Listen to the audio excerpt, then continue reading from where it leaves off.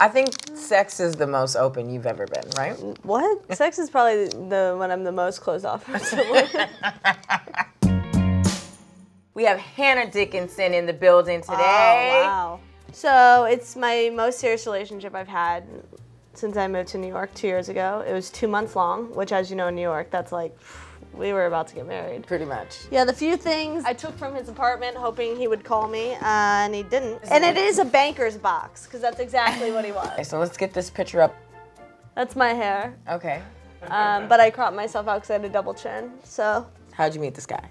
His name is, should I just say Whitney? His name is, we're gonna bleep it, fuck it. His name is Whitney, and we met on Hinge, which is very embarrassing. I feel like online dating, it's always like, I know it's so normal now, but it does feel like, ugh. Ooh. What attracted you to him?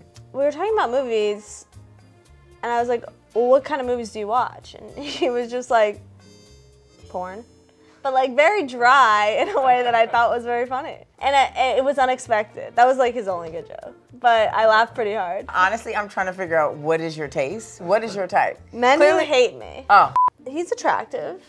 From this, I can see, like maybe he has nice eyebrows. I mean, he's not like, all right, attractive, you know, I'm not going for 10s here. Okay. You know, I'm not trying to hit it out of the ballpark. So he met your friends. Yeah, he did. He paid for their dinner one night. And the sex. Great. Very Great dick. It felt complicated because I think he thought he was funny and I was like, nah, dude, you're not. But he was funny. Because you were into him. Yeah. I think that was the main issue. It's like he was really like fun and like nice. He would do very nice gestures, but he didn't seem to like me that much. Yeah, my mom said that. My mommy said. My mommy said guys would like me when I'm older. No, my mom always said that. She's like, guys are gonna like you when you're older.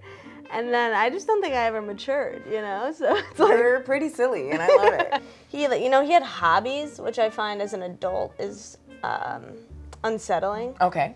Like he liked darts. That's someone who's an alcoholic who's in a bar. You don't like the darts. No, he had a darts board in his apartment. They're practicing. You know that, right? No, I know, Sydnee. Okay. So like when you try to escape, they're like, and got you right in the neck, and then you can't escape. Yeah, I think he would have put a dart in my neck for other reasons. He had this tank top that said the Darts King. His mom bought it for him. Oof, girl. And I was like, everything is making this dry the hell up. Okay, so he has that terrible shirt. What else? What is my eye see? I am blinded. What the hell? What brand is? What is I don't know. this? I think white guys wear this when they go watch sports, so women don't talk to them. I don't know. Did you meet him in a boat shoe, or this is something that he? No, he was wearing Ferragamo loafers for he just got out of the work, so hot. This is his #1 investment banker mug that I stole. He was not only a darts king, he was the #1 investment banker. Also a gift from his mom. I was like, you know what, your mom thinks too much of you. What else we got in there? This is a lock of his hair that fell out because he's losing it. So what we're gonna do is we're gonna get some comfort food. We're gonna bring that in. Wow, this is a lot. This is, we're putting my pride at stake here. What was the first thing you were like, this doesn't feel good? When we were talking, or I guess I was talking, Okay. It wasn't really a conversation, it was more just me giving a monologue. Okay. And he was like, it was late, but it was like not that late, it was like 11. And he was like, how about we play the quiet game? That's a huge sign it's over. Somebody wants you to shut the F up.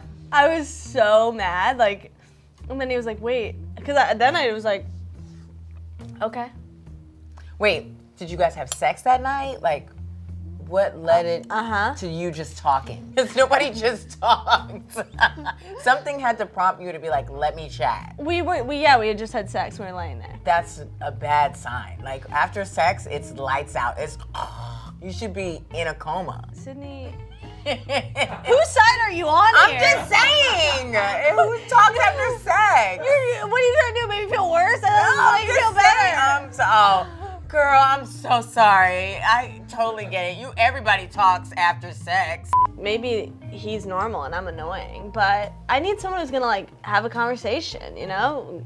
Let's get into it. That's why it felt weird. Like he would do these really nice things, like take me to a really nice dinner for my birthday, like walk me home, like take me to the park, like do all these really nice things. But it was like when we talked, I was like, I feel like you don't want to be in this conversation. And then one time I was like, been there. With me? No. Yeah. Well, yes, but no, I mean, no. I'll admit, sometimes I'm like halfway through a story and then I'm like, yeah, this person doesn't give a shit.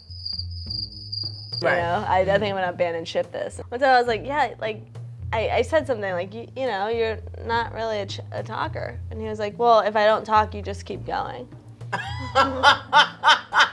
But I gave him another chance because that's just kind of my nature. You know, I will let something go until it's run into the ground. Okay. But then, so we went out again, and then we were gonna hang out one night, and he, you know what? He didn't like me at all. I'm like, wow, talking this out is it's really painting a picture for me. So then we were planning to hang out, and he was like, he texted me at 5, and he's like, look, I'm not gonna get out of the office tonight. Which I was pissed off because I had canceled a show. I know. And I was like, why am I canceling shows for this bitch? So I was like, you know what? I don't want to do this. I was just so annoyed. And the quiet game thing was still in the back of my mind. You can't get over it. I couldn't get over it. It was so offensive. And he was like, really? You're going to like end it over text while I'm at work? And I was like, yeah. So, summer went by, right? Very dry summer for me. It was, climate change is real. Remember that day I told you I woke up? It was the day after Labor Day. Yes. When I woke up in that guy's bed. Yes. And we didn't even have sex. I fell asleep. Yes. And I left his apartment and I had breadsticks in my purse. Yes.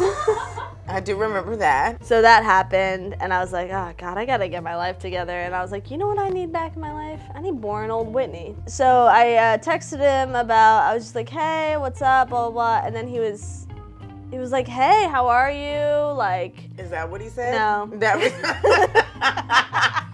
that what I'm like, Hannah? He said, hey, is that what the text read? No. Hey. The first text was long weekend. So he knew that I had a rough one. And no, but he ended up like texting me a lot. Was like, let's meet next week. Like, I'd love to see you, blah, blah. And then he canceled and then just like never said anything again. Yeah. This is what you need closure from, and you can't get the answer on your own. And so that's where I morph into Whitney, and you ask me questions that you didn't get a chance to ask in real life. Okay. Wow, it's like PTSD right now. I am him. I'm Whitney. So what's up? Why do you want to meet up? What's going on? I just have a few questions. You have like a lot of money, but why do you have roommates? Me having roommates means that I'm thinking about the future. I'm going to buy property, and the only way I can do that is by saving money, and you know how expensive New York is. And my roommates pay most of the rent. So there's that. Damn, that was pretty good. Why did you send me pictures of your mom and your house in Vermont if you were just gonna ghost me? Honestly, I sent that by accident. I was actually texting my cousin named Hannah. So is that why you also sent your cousin a picture of your dick? It's a fourth cousin, so yeah.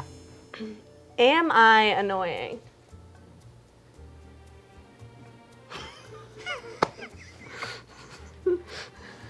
I think you're interesting. I say that all the time. I think you're interesting. I think that I'm an introvert, though.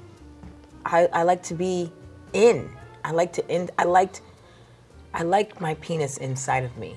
And so I think you want a lot from an introvert that I just can't give. It's fair. It's crazy, but I also like your penis inside of me. Talk straight to camera and be honest and be candid, like what you would really want to say to this guy. I don't know what I want to say. You just wanted to talk. Yeah. Okay, that's fine. Just be honest, you know? Just say what you're thinking. Don't hold it all up in your noodle, you know? Stop. I know I can see it working around. You're thinking about it. You're overthinking everything. Don't leave it for a later text. Just fucking say what you want to say and stop being such a goddamn pussy. And if I'm talking, fucking listen up, bitch. I just hope that you find someone who likes to ski and who doesn't speak. That's good, right? That was wonderful.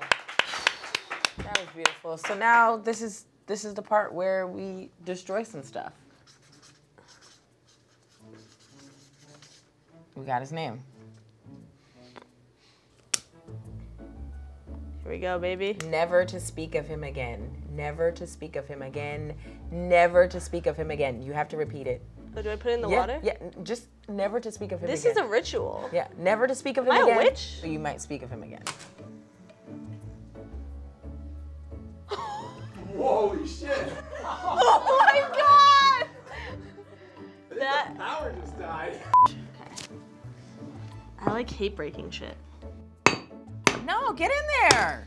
Serious? Yes. You feel good now. Feel better. Shattered, just like my heart.